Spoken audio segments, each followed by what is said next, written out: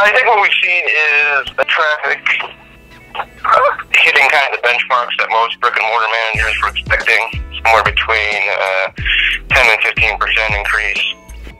Obviously, it depends on the region, but for the most part, nationwide, I think it's been around 10 to 15%.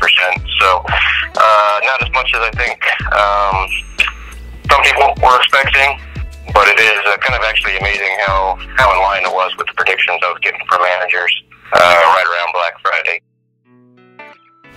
Yeah, I don't think anyone expected it to be going along as strong as it has.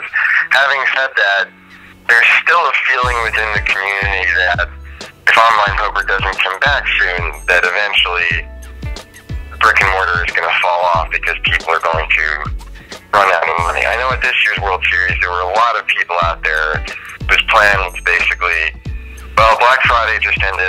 Just happened. I'm gonna play the World Series of Poker this summer, and then take it from there and see what I'm gonna do. And so, I would assume that the vast majority of people who didn't have monster success at the World Series this summer, I would think from those ranks, you'll see some people dropping off if online poker doesn't come back.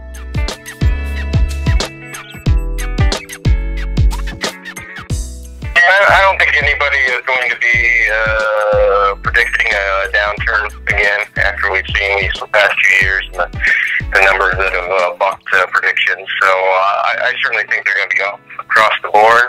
I think this year was just a little bit of a jolt because of the timing of Black Friday. Next year, people will have a full year of this non-online arena that we're in, and then adjust it as well.